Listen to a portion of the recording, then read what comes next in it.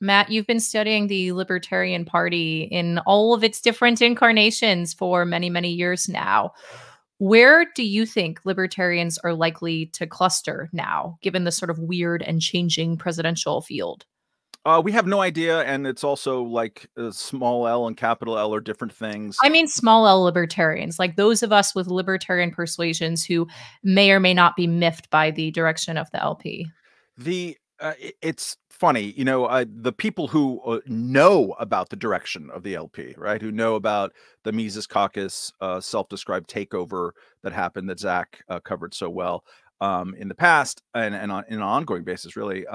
That is known by people like us who are very online libertarians. I'm not sure that it's known by the 750,000 Americans who are registered as libertarians, which is, by the way, 3 times the number as it was 20 years ago, which is pretty significant. Libertarians are on a 3 presidential election bronze medal streak, which is definitely a tallest dwarf category situation. But also, like, we haven't seen any party do that since the 19th century when it was the socialists. So by far, they will have the most presidential ballot access of any third party. It remains to be seen what happens with Robert F. Kennedy Jr.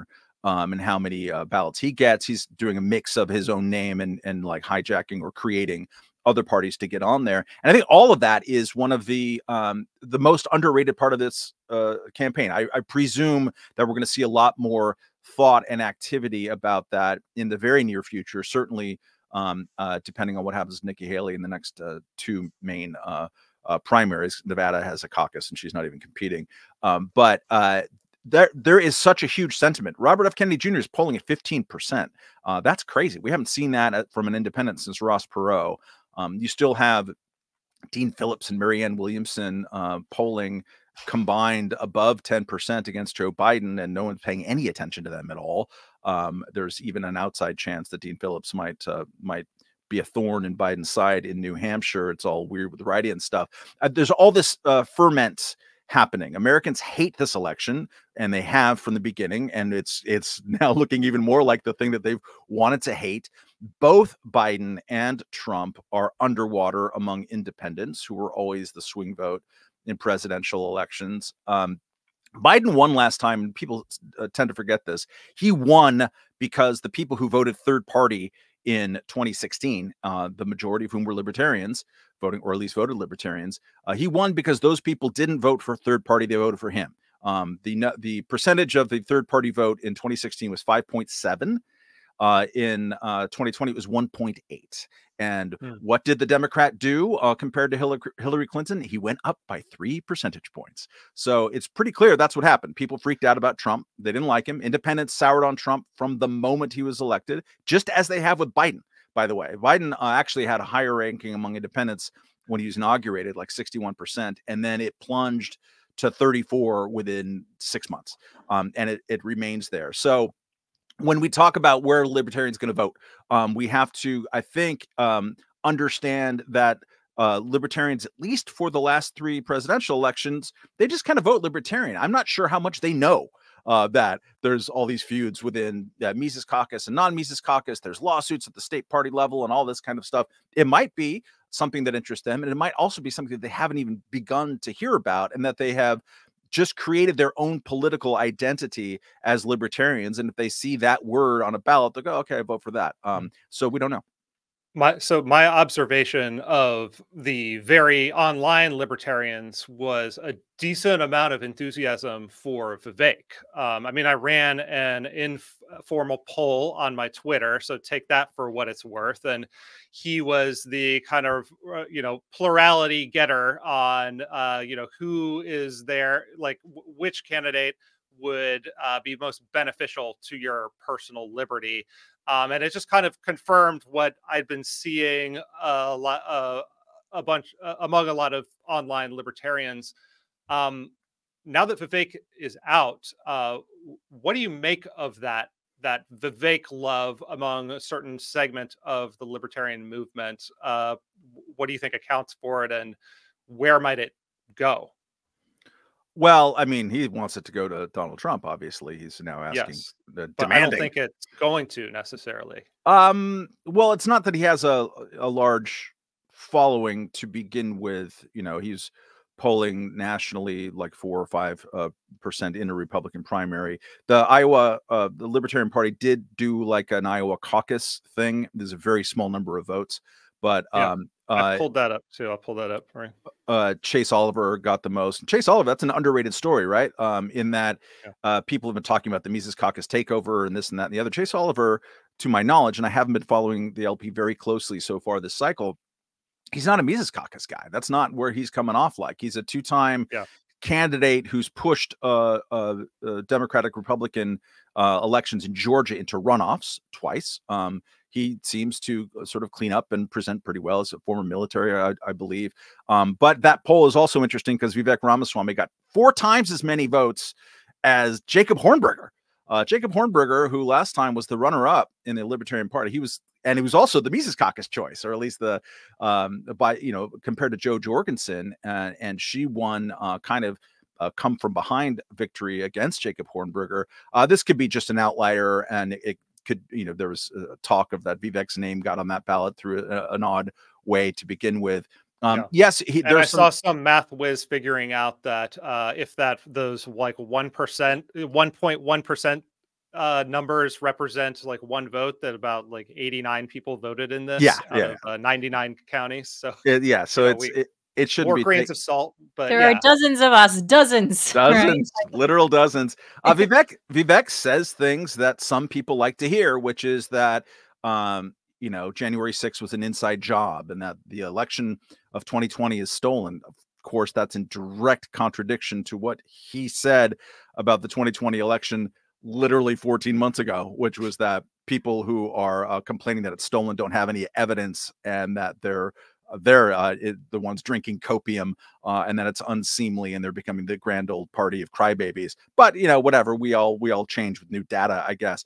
There are people who like that, and also like his very bold, provocative ideas about foreign policy, sort of a radical, semi-anti-war or anti-U.S. intervention, depending on how you look at it, type of things. Like he will negotiate with Vladimir Putin to give chunks of Ukraine to Russia in return for making sure that Russia and China don't cooperate. And if they do break that, then Ukraine goes into NATO. And I guess there's an audience for that. What do you make of that audience? Is not like me. that?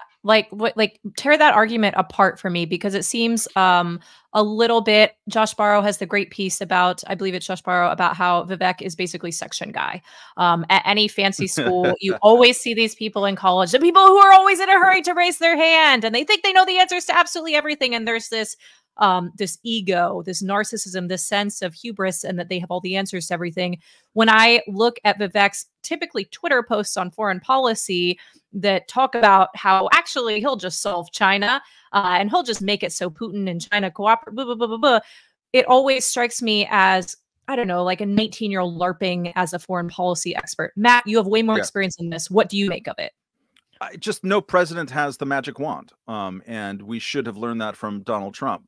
Of all things, I mean, he was going to use the magic wand to build a wall, or extend the wall on the southern border, and it extended somewhat, but the magic wand doesn't exist. It's hard to get stuff done, and it's hardest of all to get stuff done in the international arena. So the less that you know about it, and the more that you're going in there with instinct or just a feeling, of vibe, rather than knowledge of how powers interact with one another, the more that someone imagining a magic wand sounds great.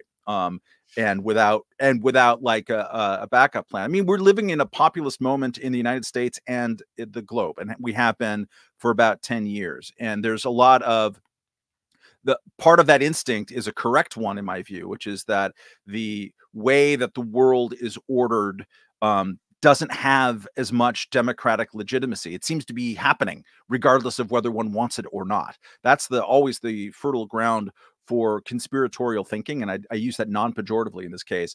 If you're trying to figure out why this policy or these conditions, these decisions keep happening, and your vote has nothing to do with it, your attitudes have nothing to do with it, then you start developing some theories about that, because it seems like you are powerless. I mean, you see this a lot in Western Europe, for example, because the world order is something that Western Europe hasn't had a lot of influence on. It's the United States that pretty much has the most influence on it. And so the average French person is going to think all kinds of conspiratorial things about how these decisions get made and where and by who.